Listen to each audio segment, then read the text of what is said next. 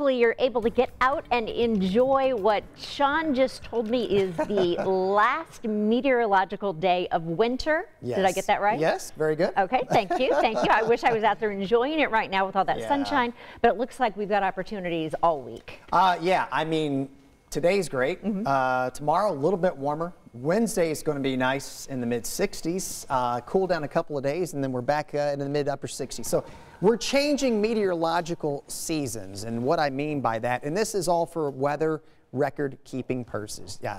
Yes, I know that the astronomical start of spring will be on March 20th here, but in the weather department, we kind of keep it even, if you will. So December, January, February, meteorological winter. Tomorrow will be the first day of meteorological spring. Now, as I always say, weather doesn't know and or follow calendars, okay? Just know that.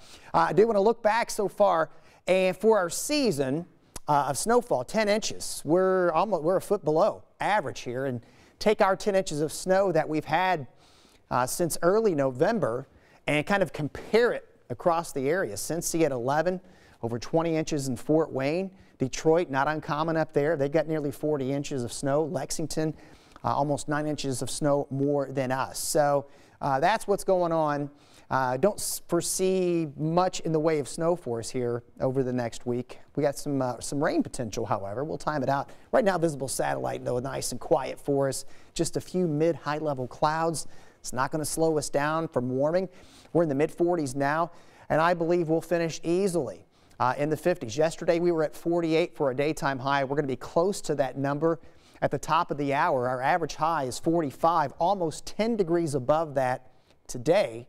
And then as we jump to tomorrow morning with Future Track 13, a similar setup, except we're starting about 10 degrees warmer. So we're going to finish the afternoon in the 60s, I believe, near it and above it, with some mid-high level clouds again. So tomorrow, another nice springish day. Welcome to March, by the way.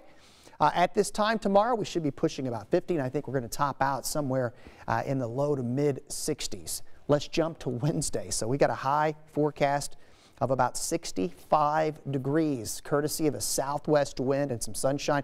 And look at this front that's going to be across the state on Wednesday. And then along that boundary, we could squeeze out some rain late day Wednesday. It will usher in a couple of cooler days, as we'll show you the 7-day forecast now.